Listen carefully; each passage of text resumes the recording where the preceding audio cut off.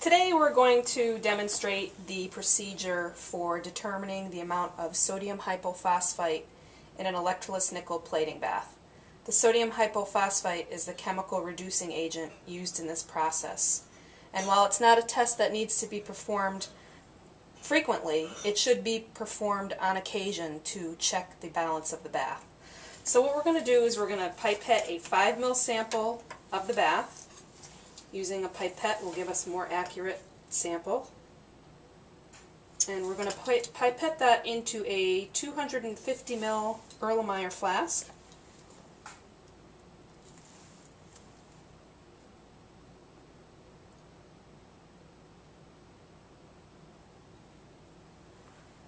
Tap the end of the pipette to draw off the remaining sample.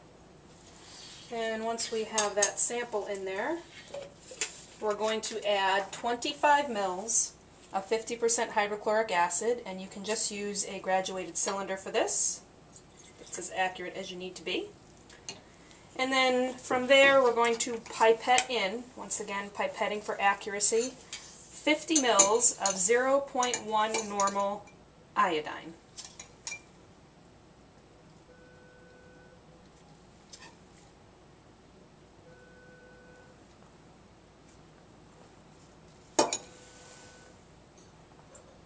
Okay, we're going to add that right to our flask.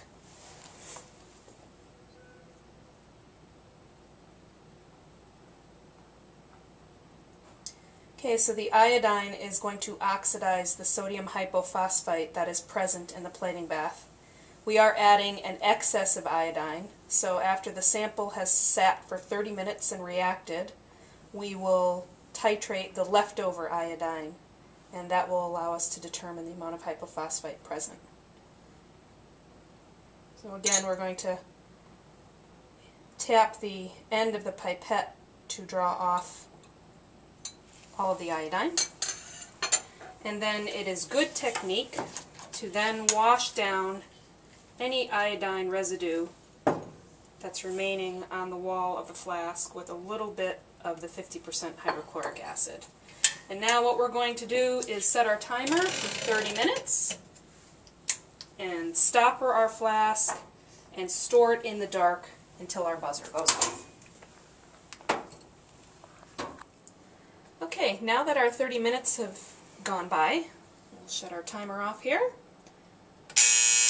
We'll grab our sample from the dark, and we are going to titrate now using a burette the leftover iodine, because remember we added an excess. We're going to use 0.1 normal sodium thiosulfate, and the first part of the titration is going to be a very light yellow colored endpoint.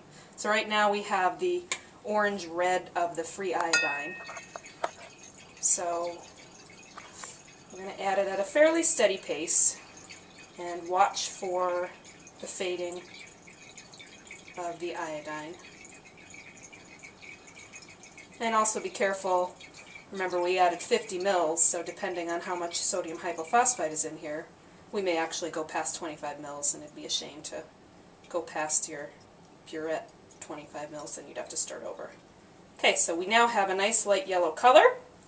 For the second part of this titration, we are going to add 1 to 2 mils of 1% starch solution, and in the presence of iodine, the starch iodine will form a dark blue color, and this is our indicator. So we're now going to continue the titration. We're not going to re-zero the burette, and now we're going to go dropwise until this dark blue color disappears.